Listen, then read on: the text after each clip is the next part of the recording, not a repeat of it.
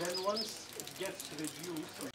Researchers from Environment for Development Initiative from Makerere University are on a familiarization tour in the Albertine Graben to enable academia and research fellows familiarize with activities and operations in Uganda's oil and gas sector, with the view of fostering researchable projects, constructive dialogue and policy developments on environmental risk management and responsible oil and gas operations in the sensitive ecosystem of Lake Albert and Murchison.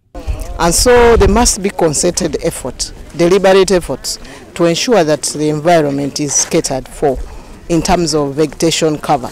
I think you've not observed that much of the vegetation has been removed to allow the different infrastructure to be implemented.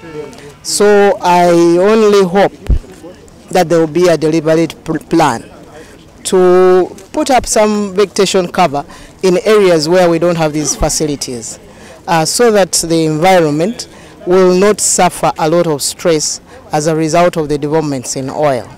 Since oil extraction comes with the negative effects of climate change, waste treatment plants like the Luero Industries Waste Treatment Plant are established to recycle waste products from oil extractions. We have two thermal desorption units that handle the solid waste. So basically what happens there is we heat this waste to 700 degrees. And at that temperature, the base oil and the water vaporize out of it. So the base oil is sent back to Sinok for use. The wastewater is taken to the water treatment facility, and the solid material is taken to the landfill for stabilization. Researchers also noted the need to implement resilient and adaptation of biodiversity conservation impacts on environment and water resource management to mitigate the effects of climate change. And I also noticed that Sinok has tried to plant trees, but the efforts are being frustrated by browsing by livestock. So I think there is a need to have a clear understanding between the communities to ensure that what is done as regreening the area succeeds. But as you know, these fossil fuels are dirty technologies which produce a lot of carbon.